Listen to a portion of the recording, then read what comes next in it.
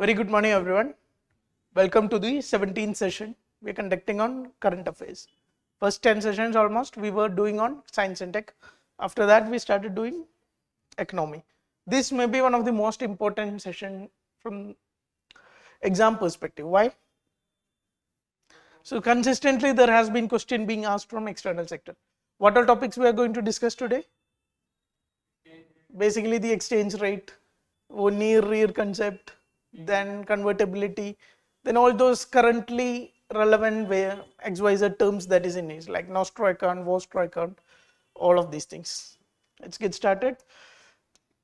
So before, this is not exactly a part of external sector, this is a part of monetary policy, but we missed out this, so that's why we are doing it right here. What is this long-term repo operations? LTRO. RBI has recently started doing this long-term repo operations. Tell me, what is repo operations? RBI lends money to bank and take back government securities. This is repo operation. It's not, may not be overnight basis, like short term it is. There are till 1 to 28 days, different options are there. MSF will come for 28 variant also. So within this much range, RBI do the short term variation, bank to have to manage the short term liquidity. That is why we do repo rate. And this is our benchmark policy rate. It is calibrated to all other XYZ rates. Now, what is long term repo rate? There is only one change. What is it? This 28 days changes to 1 to 3 year. That is, the term of this repo operation change made long term. Rest all other whatever is happening, that is kept constant. E-Cuber and all these, some limits are there. You don't need to go too much into it. The normal repo operation is 3 to 28 days.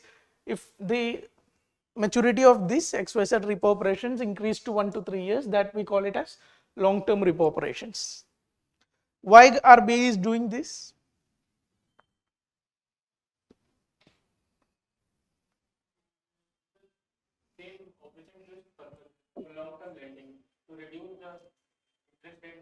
Yes, same purpose. RBI has to promote long-term lending. We have discussed this in Operation Twist. Operation Twist, how was it operating?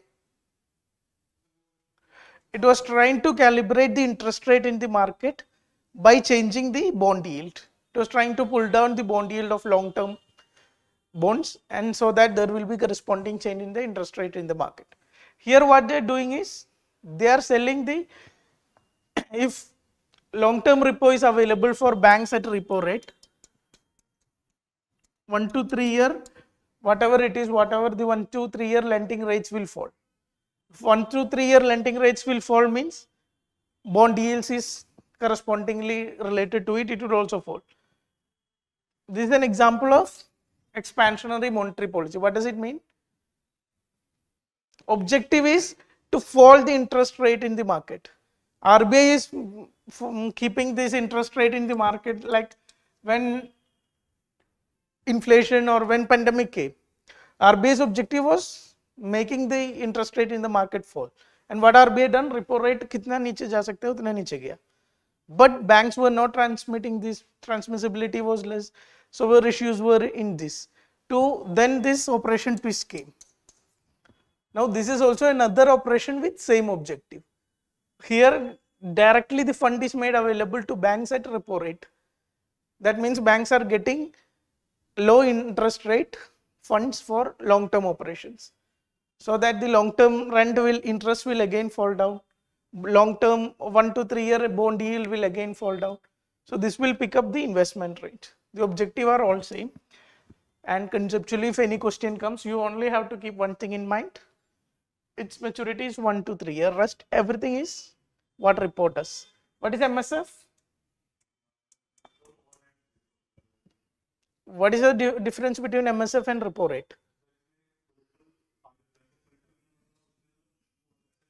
Here you can take the collateral from SDR.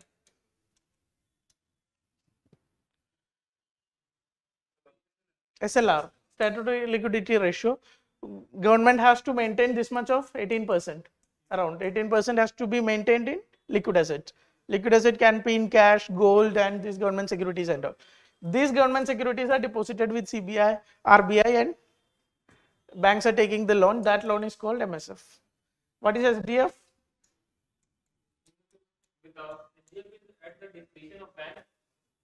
SDF is not discretion of. What is reverse repo? If there is excess liquidity in the market, banks are keeping this money with the RBI and taking back the government securities. Now banks are keeping the excess money with the market and not taking the government security. That is SDF. This is also a new policy tool. What is policy corridor? Difference between MSF and SDF. Pehle it was difference between MSF and reverse repo rate. Now the policy corridor is MSF and SDF. Here long-term repo means only the maturity changes. Go ahead. Now we start our discussion on external sector. What is balance of payment?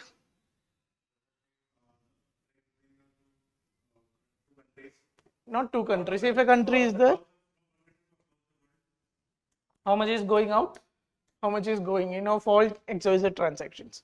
This combined record of all this, we call it as, in one XYZ time, we call it as balance of payment.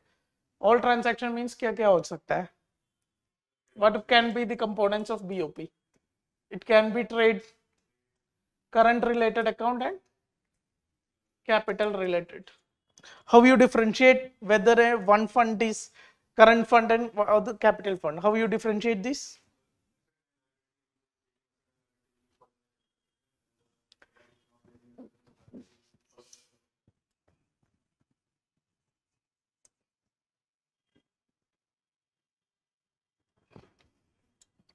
BOP components are, next slide will go. BOP components are current account and capital account. How you differentiate whether one transaction is, you will classify it as capital or current account. The idea is if anything that is going into current account, there is no liability created on XYZ government or any other entity. No liability means this fund need not be returned back. If you look at this, here it is FDI. FDIs may come future and take back this loan. FPIs, whenever there is a slight interest rate change, they take out their money. FIIs, FPIs and all. External commercial borrowings, it's like a loan, you have to repay it. Everything like a government borrowings, bilateral loans, everything after maybe 10 year, 20 year or after long term, you have to repay this money. There is a concept of repaying. Concept of repaying is there, then that all transaction go into capital account. If no repay has to be done, then all those transactions come in current account. Example, the trade transactions, like if a commodity is gold is given and money is taken, then that transaction is finished. You don't need to return this money in future or no such concept. That's why remittances are like people, non-resident Indians, they are sending money to their home and all. So this money is sending to their home means they are sending this money for the expenditure at the home or something like that. This money need not be returned back to the NRIs or people staying outside India. So these remittances, gifts, grants, all these go under current account itself. Clear? Now if a UPSC question come, which of these come under current account, capital account, way of thinking should be whether there is a need for repay. Only this you need to think, rest you will make out in the examination. Now you can see some FDIs India is having, why India is consistently having a current account deficit. 1.2% of GDP is the latest current account deficit in 2022. In this year it is again getting increased. And why even after having a consistent current account deficit, India is not facing any BOP crisis? I am not asking why CAD. Despite India having this CAD consistently for years, why India is not facing any balance of payment crisis? What is BOP crisis? The XYZ country doesn't have enough money to carry out the basic transaction to get the essentials, like to buy crude oil, to get energy inputs. All these basic transaction, it doesn't have the money or doesn't have the enough dollars, then country go into BOP crisis. India going to the situation in 1991. India had loans, India doesn't have money to repay these loans. Sri Lanka gone into this situation in the recent past. Pakistan is somewhere around this crisis. Now, why India is, despite having a high current account deficit, India is not having any BOP crisis. If you look at India's forex reserves, recently it is falling, but if you look at last 10 years, it is highly increasing. Why this is happening? Because here, even though there is negative, India is gaining huge in FDI and FPI. This year FPI there is negative connotation, like this much to 1.2 lakh crore money gone out of India. But if you again look at a long term value, FPIs are highly investing in India. Same goes with FDI. This year we got much higher, 84.8 billion FDI investments we are getting into India. So that's why dollar is, even though India having current account deficit, huge amount of dollar is coming through other aspects into the economy. That's why despite current account deficit, India can have huge forex reserves, and India is never facing any situation nearby of this balance of payment crisis. Remittances is also a component, having 89 billion per year. This year it is, you are saying, again increasing to 100 billion. Go ahead. Clear? Now this is the basic current account deficit data. Currently it is somewhere near these figures, 36.3 billion US dollars. Now for a short period of time we entertained the positive CAD. $1 billion, right? For a short period of time we had this positive current account surplus. Where it was? During the pandemic time, the imports were highly shrinked and export were also shrink, but the level of import shrink was much higher. Even the crude oil demand was low and crude oil prices was also extremely low. So all these factors resulted in a short period of current account surplus. If a question comes like in last 10 years, India never had any phase of current account surplus, that is a absolutely wrong statement. India does had a small period. Even before also in 2000s, before this subprime crisis of 2008, India had certain periods of this positive current account surplus period.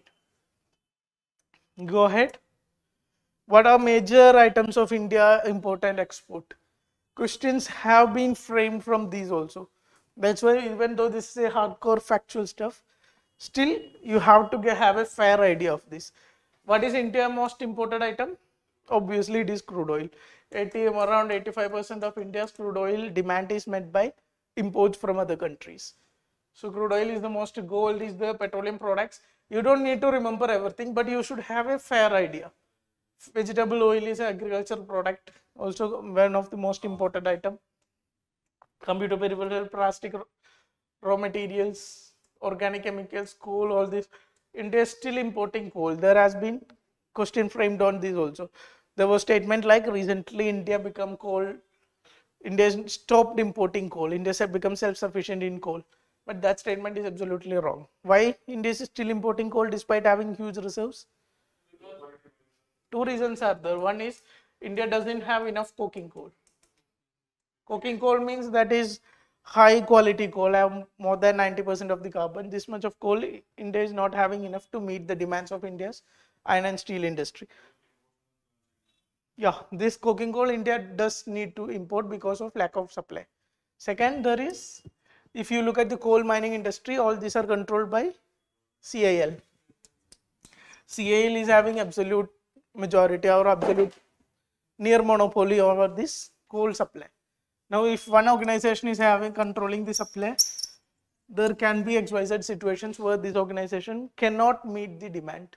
So India reaches many situations where CIL failed to meet the supply, and this has to be supplemented by imports. Go ahead. Now, what are export item? Very interestingly, the highest export item also petroleum products. What is the petroleum products?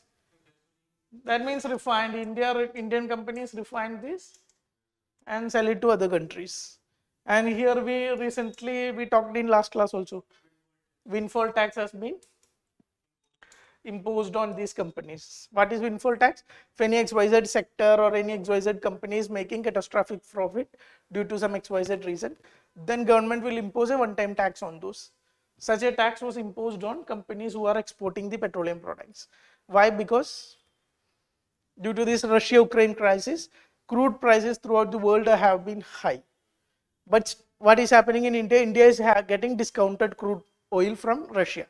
So what the private companies are doing, they are refining it because India has huge refining capacity. They are refining it and selling it abroad. So they are making huge profit. To have a check on this or to have a share of it, government impose windfall tax on this. Then drugs and biologicals, this was highly increased after the pandemic time. Generic drugs, vaccines from India, all are great in demand. Pearl and precious stones, there is always demand from India. Diamond processing, around huge percent, like more than 70% of diamond processing, diamond cutting, all this happen in India only. Iron and steel, metal, electric machinery, chemicals, gold, silver, all these are one agri products is that is marine products. Agri, or you can say primary product, only one primary product is there, that is a marine product. Here we have vegetable oils as in imports. Go ahead. Which are top destinations is USA, UAE, China, and all these countries are there. Top import destinations is China, UAE, USA, Saudi Arabia, all these countries are there. Russia will also come into this sooner or later. This is FY22 data. Okay, go ahead. Now what is causing India's trade deficit with the countries? In China, we are importing so much of electronics, so much of toys, so much of plastic components we are importing from China. From Middle East, we are obviously importing natural gas, crude oil, all these products. Switzerland is a major import source for India's gold and luxury items. Similarly, South Korea, we are importing mobile, TV, electronics, and all these products. Taiwan also will come here. Taiwan also is importing most of its electronic components. Similarly, Indian import is US, Indian, this is like not import, export. Not sources, India's export countries or India's export products. What India is exporting? To USA, India is exporting basically chemicals, textiles, services. Textile is a very major source of export still from India. Many of the countries you will see that. In Britain, Netherlands, like basically European countries, India is exporting tea, spices, and textiles. Bangladesh, Nepal, these countries, India is exporting food, medicine, vehicles. Go ahead. Not required to by heart all these. Just you should have an awareness, so that a extreme statement you see, you should be striking that this statement can be wrong. That much awareness you should get from this class or reading this material. Now, what is net terms of trade? Wherever you see terms of trade, you only have to think one thing: export by import into 100. Okay, value of export by value of import into 100. What will be net terms of trade for India? Is it more than 100 or less than 100? Because for every 1 unit of import, we have to sell, we have to give more. We are doing less export. We are doing less export and our imports are much higher. So entity like denominator is much higher and numerator is smaller. So our entity will be always less than 100 because we have country with huge CAD. Go ahead.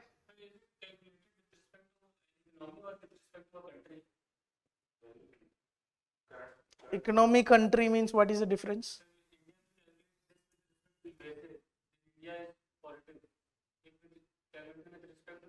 No, this is generally, if nothing is given, it is calculated with throughout all the countries. Specifically is given entity with respect to USA, then you can think on that terms. Otherwise, this is calculated based on whole exports from India and all imports from India. Go ahead. Answer this question first. This is a 2020 prelims question.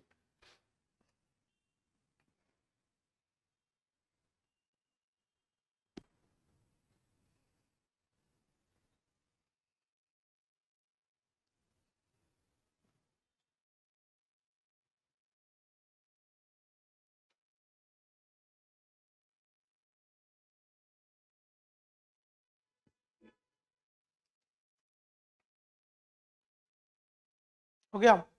What is our approach to solving any kind of statement question? Find those statements that are 100% correct or 100% wrong. Read the first statement, India's merchandise exports. That means goods exports. Goods exports are less than it imports. Is it right or wrong? Good exports, less they are absolutely correct. We are already discussing this. One is 100% correct. So we cancel two options. Now, India's import of iron and steel, chemical, fertilizer, machinery have decreased in the recent years. If you read the newspaper, you might know. Otherwise, you have confusion over it. So put it on hold. India's exports of services are more than its imports of services. India is the export hub of services. So export of services should be more. This should be correct statement. So 3 should be part of our answer. So 3 is not here. So we already got the answer without reading the fourth statement. Fourth statement is India suffers from overall trade or current account deficit. How easy statement is this? So we already got the answer. Even if you have confusion in this statement is like you should be knowing about it.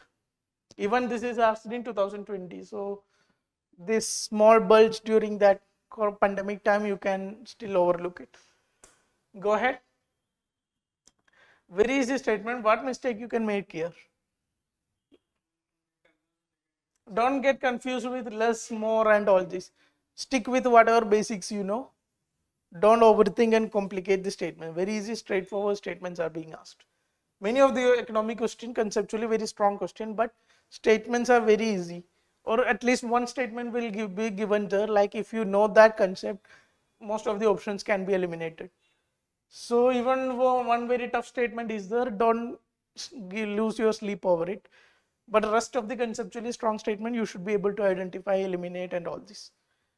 Go ahead. What is difference between FPI and FDI? What is full form? FPI is foreign portfolio investment and FDI is foreign direct investment. Yeah, basically the difference is 10% of share value. If a company is investing in less than 10% of share value of a XYZ company, then that is less है तो FPI. More है तो more than 10% investment is done by XYZ foreign company in an Indian company, then that we categorize as FDI. But what is the major functional difference?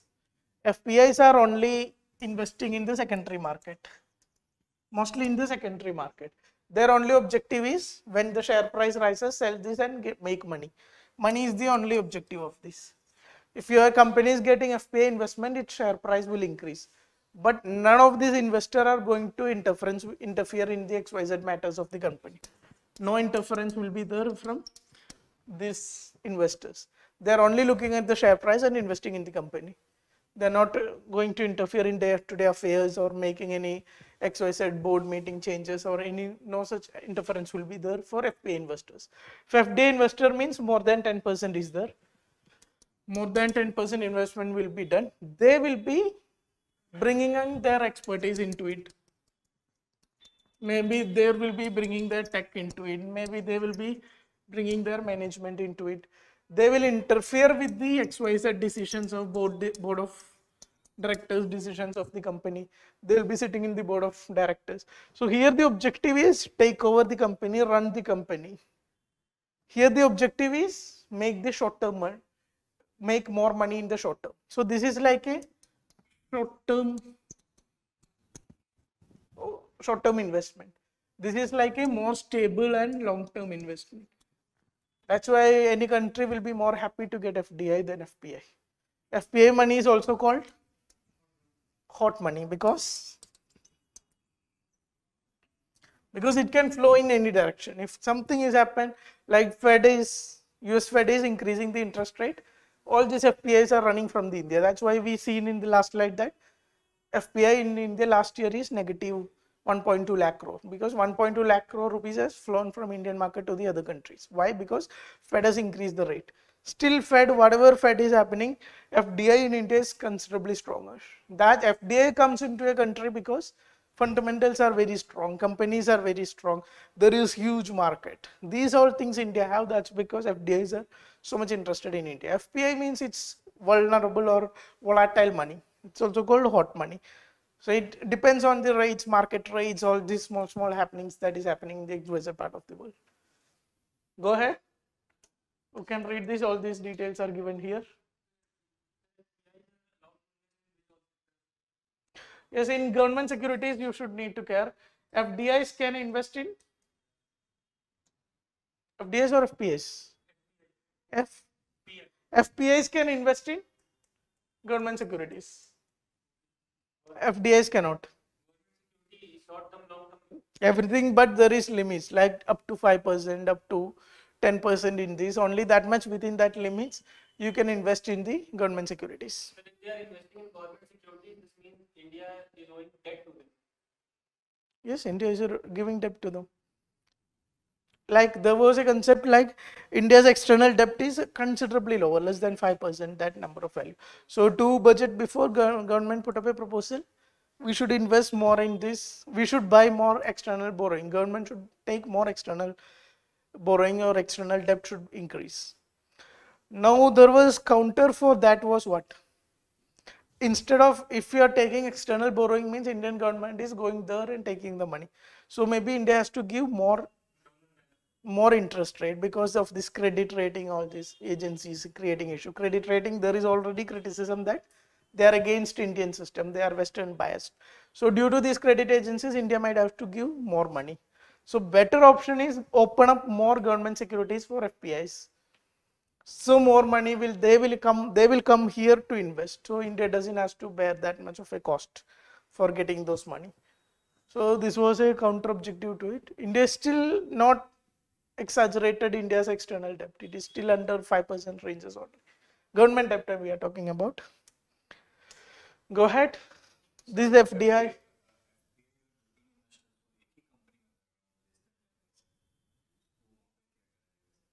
It is technically called FPIs, but even if you look, objective is the criteria. 10% is like a, not exactly if you become 10.1 you became FPI. It's not seen in that aspect. 10 point is actually a rough figure. If you are 9 company invest 9% means 90% of the company is owned by external FPIs, but still it will be called in, it will come in FPI investments only. But the objective is more important. This is not the, this is like we make for making complex in the examination hall. Otherwise the objective is important. The FPIs will be more interested in secondary market. They will be directly buying the company and doing the business. That kind of motive will be there in FDIs. So if you look at the FDIs, FPI outflows from India, recently India witnessed this. Numbers are a little different, 1.2 lakh crore. After the consistent 3 years of incoming FPIs, we witnessed 1.2 lakh crore of outflow from India. Why this happened? Because of this taper tantrum effect, similar to like because of Fed is increasing the rates. Why Fed is increasing? US Fed is increasing the rate? So inflation is very high across the world. One reason is like a pandemic happened. What throughout the government did? Throughout the government, they followed an expansionary monetary policy. Expansionary monetary policy means money supply has been pushed to the limits. Interest rate has been kept as low as possible. Now, due to all this, inflation came in. Even we can see in the economics of the class also, like inflation in the advanced world is 8 to 10%. 8 to 10% inflation means usually they get an inflation of 1 to 2%. That is meant for 4 to 5 times more than usual inflation. India is only having 6.8% inflation. This is our normal inflation. 6%, 5% is our normal. 6.8 means slightly increases. But US and all is facing extreme levels of inflation. So there is inflation control needed. So and there should be an end to the expansionary policy that has been following after the pandemic. To both the reason, US Fed is increasing the rate. So what happens when US Fed increases the rate? What happens when US Fed increases the rate? US Fed increases the rate. Then what happened? They find it more lucrative. The investor will take the money from Indian emerging economy. Riskier investment, they take the money and they will put in the US bonds or US government securities because that is much safer investment.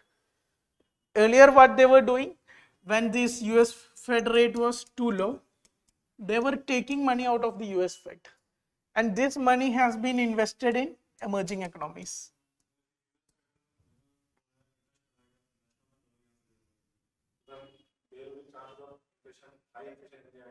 Yes, yes. Yes, what is the, if so much of dollar is leaving India? So what happened? So much of dollar is leaving India means demand for dollar will increase. Demand for dollar is increasing, dollar rupee rate is decided by demand and supply. If demand of dollar is increasing in the Indian economy means Indian rupee will depreciate. Now Indian rupee will depreciate, what will happen? We are a country with huge amount of current account deficit. We are dependent on crude oil. So if you want to buy crude oil, you have to give more rupee. So the crude oil price, your imports become costlier. Import become costly means this get translated into all other sectors and India can face inflation. India can face. Pakka. You are saying this every time, अभी सही हो जाएगा and making गलत हिंदी से. ठीक है? Overall the concept you understand, then question can come from any of these. What will happen to bond yields? Tell me how you will think, if you want to think how US Fed increasing the rate, how will it will impact in bond yields in India? Bond yield will increase, sir. बताओ क्यों bond yields will increase? पर ये क्या है कि यहाँ से dollar बाहर जा रहा है तो RBI will try to in order to reduce the outflow, RBI banks will increase the interest rate. This flow you understand? Now what exactly is happening? Dollar is taken from India and going outside. So money from even government securities or bonds are going outside. So demand for bonds, demand for government securities or bonds are decreasing. If demands are decreasing means bond price will fall. Bond price will fall means bond yield will increase. Or you can think that if you are very sure that inflation happens, what RBI can do, market interest, what happens? Market interest will increase. Market interest increasing, market interest and bond yield are always proportional. So if market interest is increasing, bond yield should increase. Question can come from any of these directions, statement can be framed over this. If you are conceptually clear, you should not get wrong whatever the statement comes. Go ahead. Anything else? Chale. Hot money we already discussed. Those money which have highly volatile and with slight disruption in the interest rate, it can flow to any of the economies. So that kind of money is hot money. Hard money, soft money, what is the difference? Hard money which is easily convertible. Hard money means it is on depending on credibility. Here it was volatility was the deciding factor. Here it is credibility. Credibility, how you a currency acquires credibility? There is some limits to XYZ transactions. It will have some political backing, sovereign backing of those countries which are politically and economically stable. This backing is there, we call it as hard money. Otherwise, we call it as soft money. Go ahead. FDIs, we are consistently getting an FDI increase of above more than 50 billion US dollars in last 3 years. Baki concepts all what we have discussed now, right now. Which countries are majorly contributing to FDIs in India? Singapore is the highest contributor. After that, we have USA, Mauritius, Netherlands, Switzerland are the top 5 contributors. Which sectors is attracting FDIs? That is computer, software and hardware, service sector, automobile sector, and which states, if you look at, Karnataka is the highest state with highest FDI inflows. After that, Maharashtra, Delhi, Tamil Nadu, Haryana, all these are there. Question can come at sometimes with sectors. Which sector? These are hardcore facts. At least one top this much you should know. It's almost contributing 25% of India's. All these are going to computer software and hardware sector. Go ahead. Yeah, copy down. This is the data from this year's economic survey. This is data till FY22. This data you don't need to too much worry about. Maybe one country here and there change होगा और उसका ज़्यादा change नहीं होगा. Sector will always remain the same. All this data is FY22 data, not the FY23 data, because FY23 is not still over. Go ahead. Answer this question first.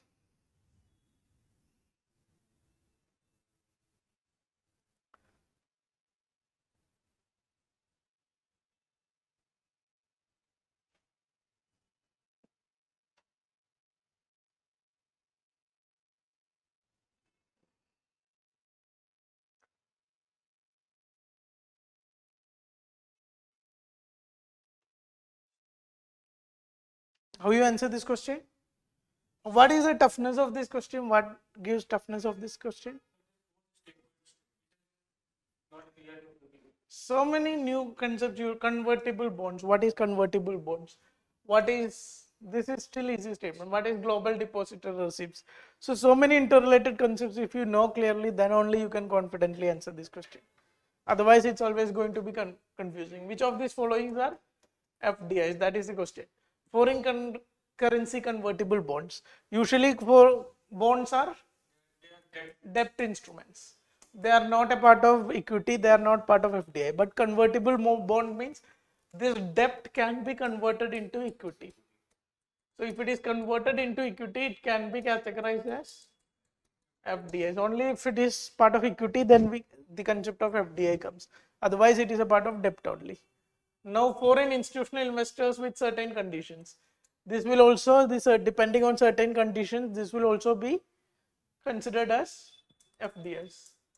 Some XYZ percentage and other criteria are met, you can change your FPI into FDI also. 1, 2 is correct. Global depositor receipts. What is they?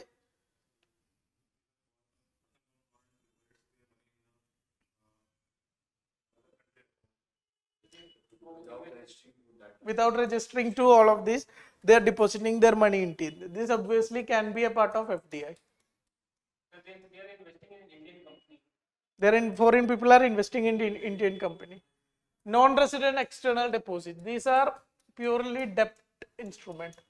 These are no XYZ with equity connection. ये purely debt instrument है. Fourth should not be part of your answer. Both these are gone. 1, 2, 3 is correct statement. Answer is A.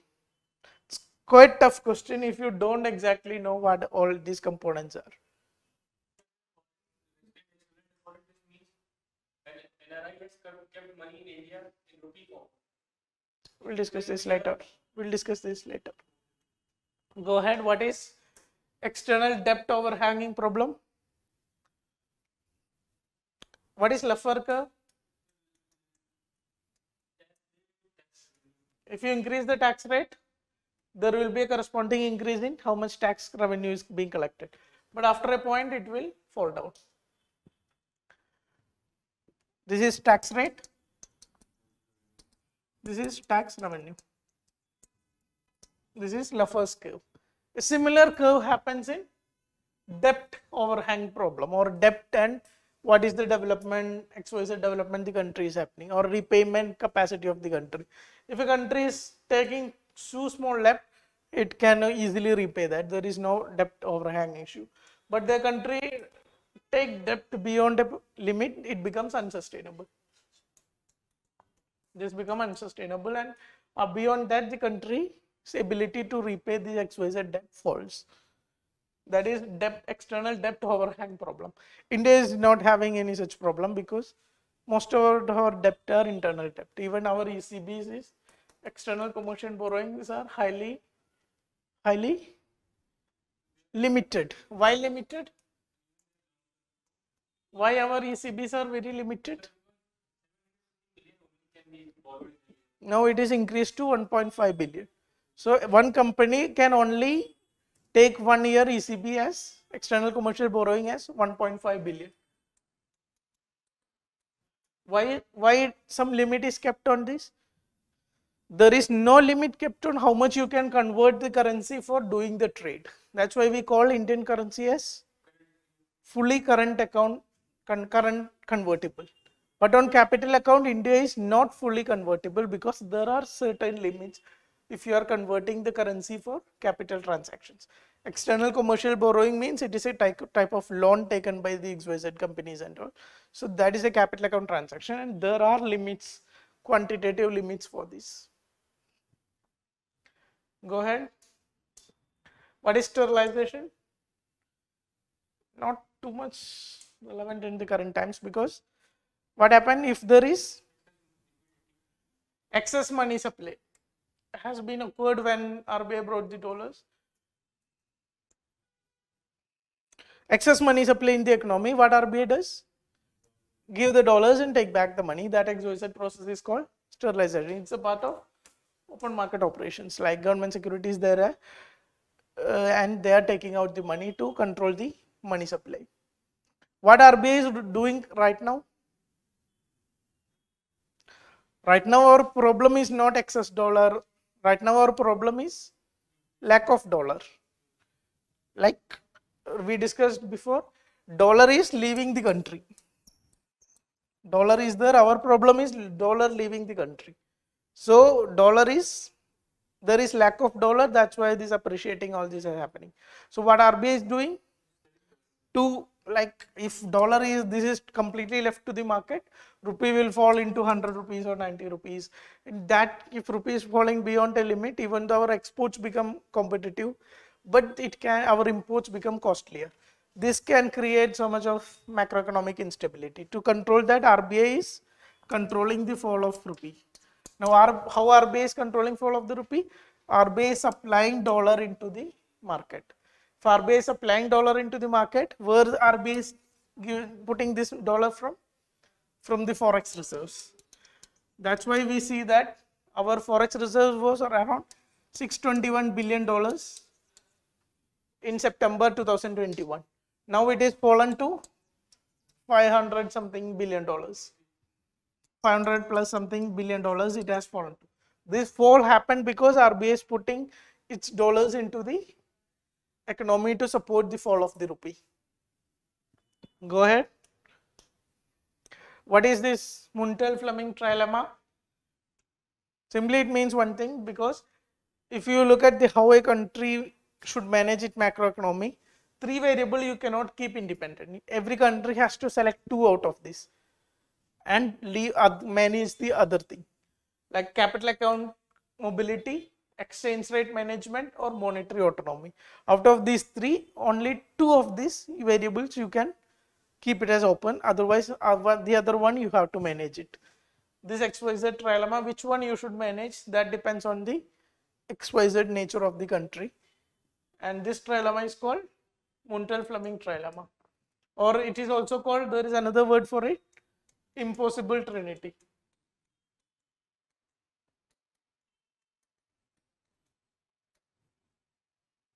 Go ahead.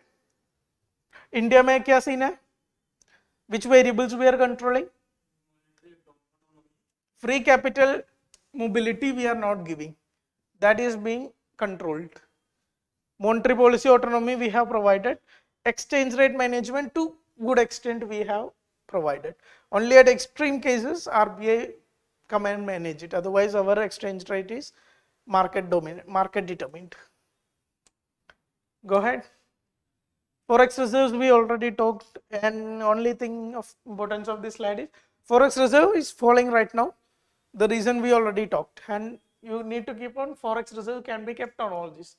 Foreign currency assets like dollar, pound, sterling and all this. Gold can be as SDRs and reserve transfer position in IMF. That means how much percent India is having share and all this. So out of this, if you look at the US $1 million, $560 million is there, $494 million or $494 billion are kept in foreign currency assets. Most of our forex reserves are sitting in US dollars. Out of this, in US dollars is the most forex reserves we are kept in US dollars. Go ahead. Purchasing power parity. What is purchasing power parity?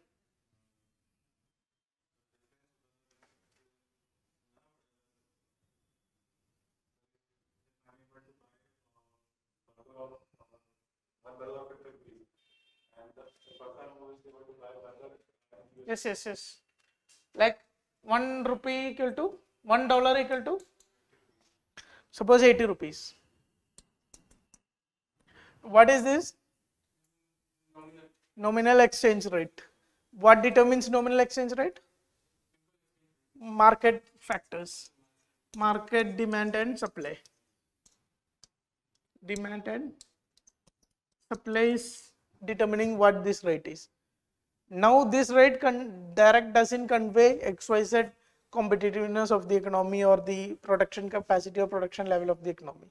If that has to be assessed, you need to see how much a certain good in one economy, how much its price is in first economy and how much its price is in second economy. If suppose here we are taking a burger. Suppose a burger cost in India 200 rupees. The same burger cost in USA $4. Same good. Then the purchasing power parity of India is $1 equal to how much rupees? 50 rupees. So this calculation is made based on taking a common good, and this calculation, this figure is called purchasing power parity. Now tell me what happens if inflation in India is much higher than US. What happened to purchasing power parity?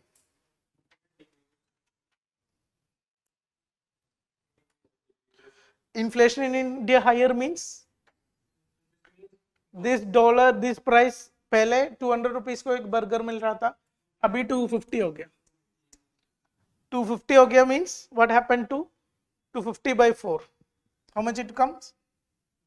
62.5 will be price of purchasing power parity. If inflation is more inflation is having in India means the purchasing power parity of India or the conversion rate increases, or rupee, you can say rupee depreciates if there is higher inflation in India compared to the other country. Same concept you can see in nominal, and it's very important here to understand 4 variables. What are these 4 variables? One is nominal exchange rate. One is nominal exchange rate. Then there is real exchange rate. Then there are 2 other indices. Which are they? Nominal effective exchange rate and real effective exchange rate. What is nominal exchange rate? This is what we exactly told now, like $1 is equal to 80 rupees. This is nominal exchange rate. Now if this XYZ figure there is adjusted to inflation, then we will get real exchange rate. No confusion? All good? It's very important to understand this, then only you can go into the concepts of near and read. And if whatever preconceived notions you have about your near and read, request to forget it. See that with a fresh mind, then only it's going to be helpful. Now what is nominal effective exchange rate? This is first thing you have to understand is it is an index. It is not exactly an exchange rate. It is an index. It is weighted value average of currencies to a pool of other currencies. Like we will discuss this in when the equation is being discussed.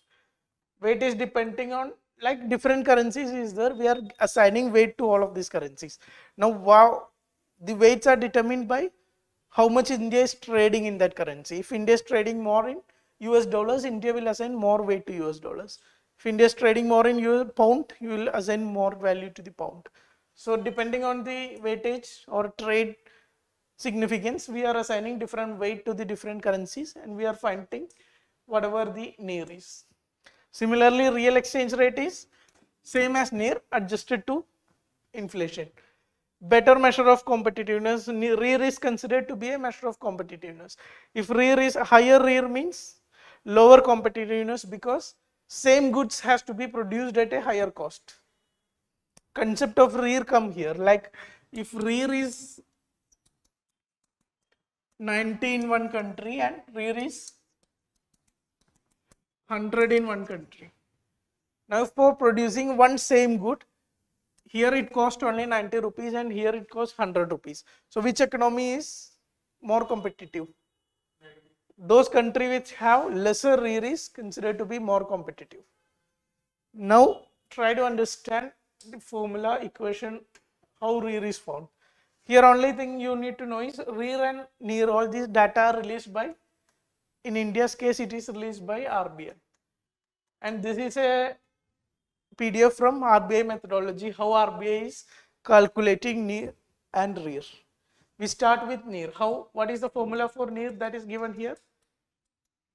That is geometric mean of E by EI all raised to WI. Now we are taking an ideal situation.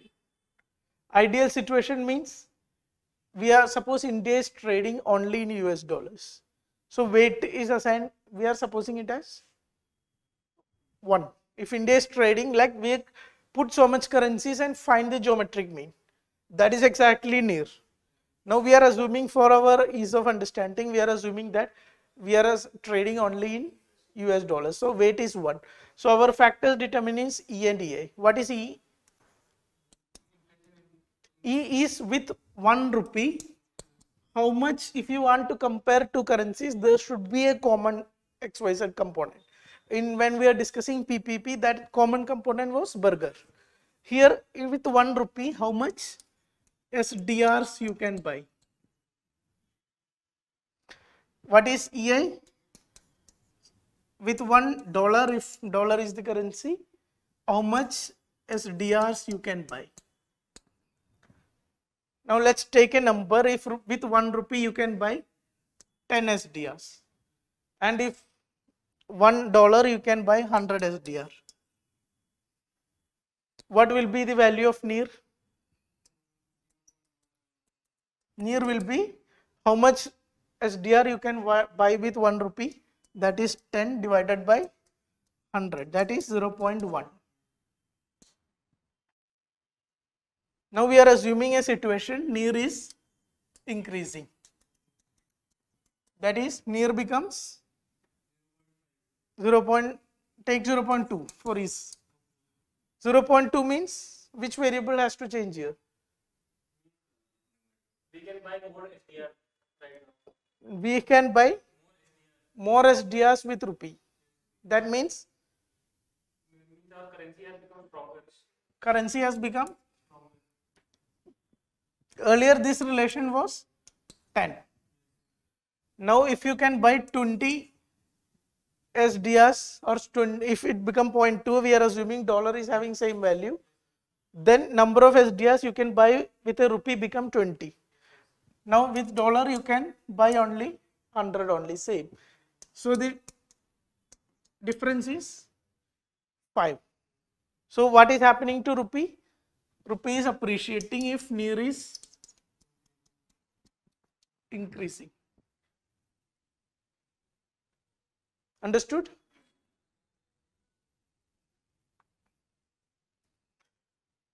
We can clear करो.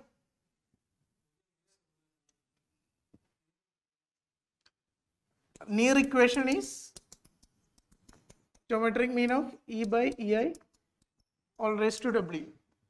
E is how many SDRs you can buy from 1 rupee. EI is how many SDRs you can buy with any other foreign currency. That may be if it is $1. If you can buy more SDRs with 1 rupee means rupee is appreciating, you are getting more XYZ goods with 1 rupee. It is when E is increasing, near increases, because it is in the numerator. So near increasing means you are able to buy more goods with the same XYZ rupee which you are having. More goods means rupee is appreciating. Clear? Now, what is rear? That is nothing much important. If you got the concept of rear, that is all that matters. Rear का equation है same geometric mean of E by EI into P by PI all raised to WI.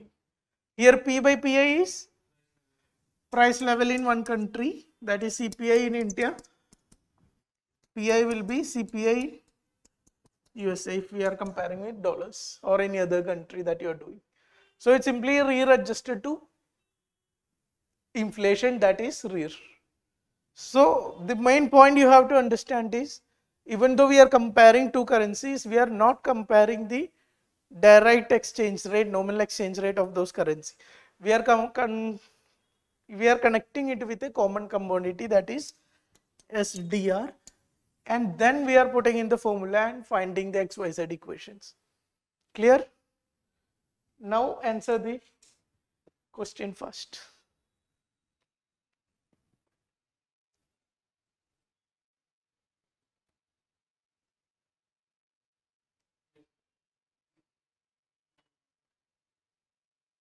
Now it becomes,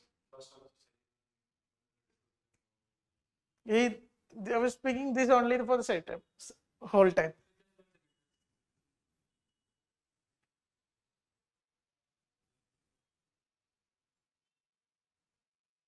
An increase in nominal effective exchange rate indicates appreciation of rupee. What is NER? E by EI. Increase means E is increasing. E is increasing means number of SDRs you are getting with 1 rupee is increasing. If you are with 1 rupee, you are getting more goods, means rupee is appreciating. Connections you can make out, then this is a correct statement. An increase in real exchange effective rate indicates improvement in trade competitiveness. It is ulta. Real effective exchange rate is an indicator of how much you have to spend to produce XYZ goods. If you have to spend more to produce same amount of goods, that means your competitiveness is low. So this statement is incorrect. An increasing trend in domestic inflation relative to inflation in other countries likely to cause the increasing divergence between near and rear. Rear and near, nominal, real, wherever you see the difference is inflation. So if inflation difference is too high, means difference between nominal and real, whatever it is, GDP, whatever the variable it is going to increase. Third statement absolutely correct. So what is the answer? C is the correct option, 1 and 3 only. Go ahead. Currency convertibility we already discussed. What is the core idea? If a currency can be converted into all other different currencies like US dollar, yuan, pound, all these. If it can be converted into other currencies, we call it, this currency is convertible. Indian currencies, there are two types of current account convertibility and capital account convertibility. For current transaction purposes, if rupee without any limits can be changed into any of these currencies. For trade purposes, Indian rupee can be changed to any of the currencies without any limits. So that's why we call it Indian rupee as current account convertibility is there. But capital account convertibility is not there. For capital purposes, there are quantitative limits. Like for ECBs, we told that there is a limit of 1.5 billion. Only 1.5 billion you can take to India. For government securities investment, there is 5% limit. Only that much you can invest. So different limits are there. So that's why we call it as Indian rupee, not capital account convertibility. There is government committee called Tarapur committee. Why this purpose of the committee was checking whether India should go for complete capital account convertibility. Why India is not going for complete capital account convertibility?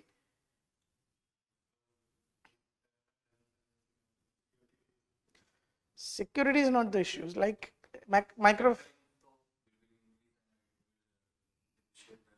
current economy will become more dependent on hot money. So many hot money will flow into this economy, and hot money's problem is whenever there is a slight increase or decrease in Fed rate, it will reverse. Now on reverse, it will create so much of macroeconomic instabilities. This happened with countries called as East Asian Tigers in late 1990s. They were enjoying they were opened like full current capital account convertibility. Due to this, huge amount of investment dollars were coming into this economy, and for a long time these countries were enjoying long phase of high growth and high incoming dollars. But once there was some risk elements, vulnerabilities, these countries can fail, that kind of news was in the air, dollar left this country like anything, and this led to this East Asian tiger crisis in late 1990s. So this to avoid such kind of a situation, Indian is not fully capital account convertible, while there is, even here also there is for gold, if you are buying gold, there has been some RBI schemes introduced before, but now this is also removed. So now to a huge extent India has complete current account convertibility. Go ahead. What is currency war? Don't look here. What is currency war? Conceptually. It is between US and China, accepted. Next. What China is doing? Actually, there is, it is between US and China, and if there is no currency war or no currency manipulation, this exchange rate should be decided by demand and supply. And what China is doing? US is saying China, if demand and supply determines the rate, 7 point something should be the fair value of whatever the convertibility of US dollar and Chinese yuan. But China is keeping it in 6.7, 6.8 ranges. Why China is keeping it currency at lower range? Because when currency is having lower value, exports become competitive. Even though for imports you have to give more price. But China is a country with huge amount of exports. It is much more than it is importing, it is exporting. So there is more exports. For keeping a currency at lower levels, China has huge advantages. Due to this purpose, the whole XYZ, the currency war, currency manipulation, all these concepts. Now the global geopolitical situation is changing. Now there is talks of reverse currency war. Reverse currency war means what India is doing. Little bit of, not too much exactly. What RBI is doing, if demand and supply determines the conversion rate, $1 may be equal to maybe 90-95 rupees. But RBI is supporting rupee so that the fall becomes only to 80s. $1 is only 82 rupees right now. So RBI what is doing? RBI is doing something to appreciate the rupee. We are keeping rupee at a higher value. So why we are doing this? Because India is having different objectives. We are a country with huge amount of imports. We want cheaper imports. That's why we are more happy to keep our rupee appreciated, because our priority is imports. Doing all this, they are spending dollars from forex reserves into the economy and all this. So imports, our priority is imports, not just India. So many emerging countries are undertaking the same operations. Their priority is imports, so they are keeping their current currency at a higher value, so that their import becomes not too much costlier. Export competitiveness, there is a cost they are paying for this. Go ahead. What is Nostro-Vostro account? This was in news in the context of India's trade with Russia. India's banks are allowed to open this Nostro and Vostro account for transaction with Russia. What exactly is this? Suppose a bank in India, suppose ICICI Bank, that bank has opened an account in any other bank in US. Now, if this account from Indian perspective, this is called Nostro account. From Indian perspective, this is an account opened in a foreign bank in foreign currency, in US currency. Now, if you look at the same account from US bank, this is an account opened by a foreign bank in our domestic currency. That account, the same account, if it is looking from here, we call it as Vostro account. If it is looking from India's perspective, we call it as Nostro account. Okay. At least remember the diagram, rest I think you could make it up. Clear?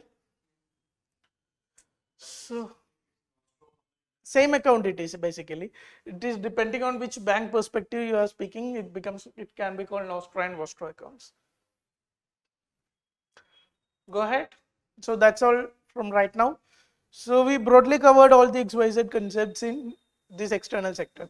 Most areas where question come is either purchasing power parity or this exchange rate dynamics. These are the broad areas which you should focus on, and these forex reserves and all this, how it impacts. Even for this prelims, I will say this US Fed impacts on India. Prepare that also, because economic survey you will see throughout it is being mentioned. So these are 4 areas you should focus much on. This external sector, rest all this factual data you can revise and go through multiple times, so that at least if an extreme statement come, you should be able to identify it. That's all for now. Thank you so much.